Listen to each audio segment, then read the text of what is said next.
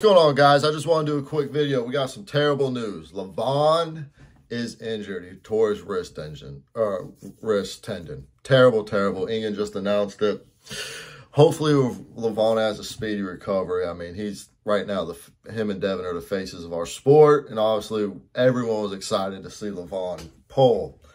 But we're still going to have an awesome match. Genadi Kvikvinia will replace Levan. I think Genadi versus Morozov will be an absolutely incredible war.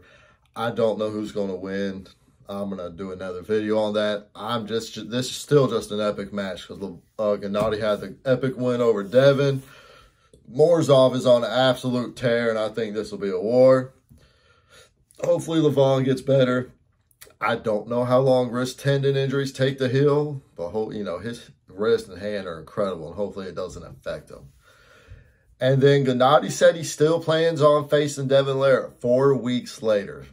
Hopefully he has enough time to recover and everything. He doesn't get injured from Morozov. But man, just a quick update for y'all. I appreciate y'all. Y'all stay strong. Have a good one. Peace.